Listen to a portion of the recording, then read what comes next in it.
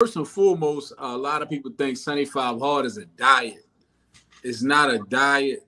It's really not even like a fitness program. It's what they would call a mental toughness program.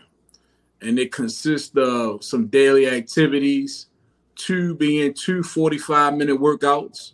One has to be outside. You got to follow a diet. Whatever diet that is, you got to follow it.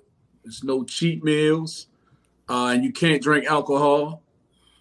You got to drink a gallon of water a day. You got to post a progress picture. And you got to read 10 pages of a self-help or personal development book. And, yep, and that's it.